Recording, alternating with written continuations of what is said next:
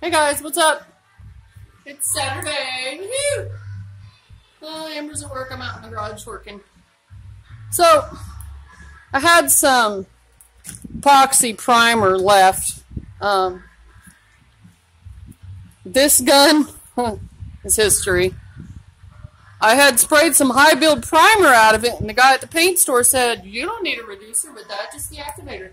Well, guess what? That stuff was so thick, I should have known better being a paint student, but I used it anyway. I tried, and it clogged up my gun. I think that gun's history. I got an 80 PSI and could not get it to spray out, which is pretty high, and that's not good. So, anyway, so that's what we're doing today.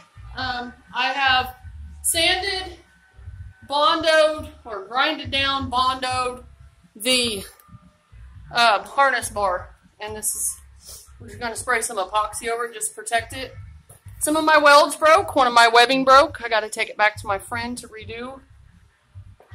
Yeah, I should have had him do it before I primed it, but you know what? It's sitting here bare metal, and I can't let it sit here like that anymore. It could rust.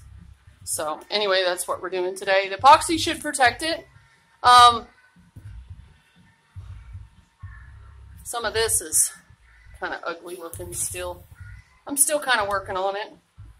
But I wanted to get something on the bare metal so that it doesn't rust on me. But it's looking pretty good. So anyway, there we go. There's my beauty sitting in the driveway. Yeah, she can't be in here while I'm painting.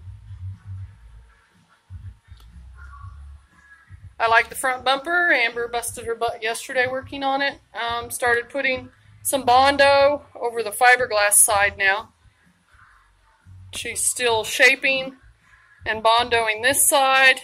It gets a lot of cracks in it when you just put the Bondo right over the foam. So eventually you've got to put fiberglass on it.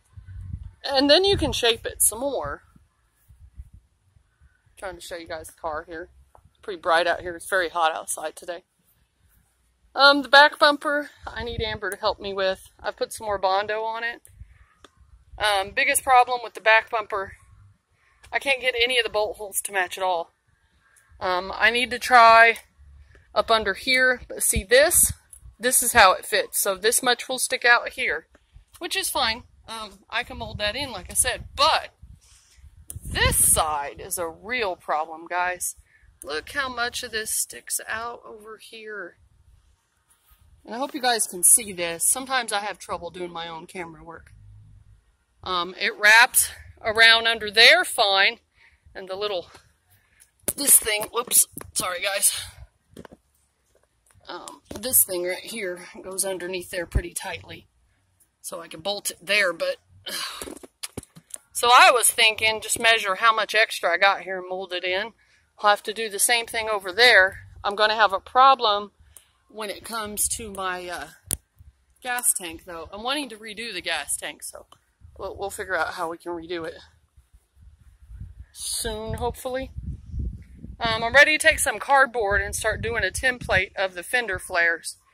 Because what I could do is just mold the back bumper into the fender flares I'm going to do.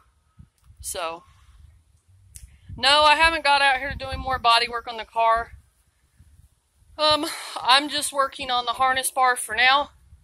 When I get that done, I'm going to work on my panels, my back seat panels, a little bit more, because they're not quite done, guys.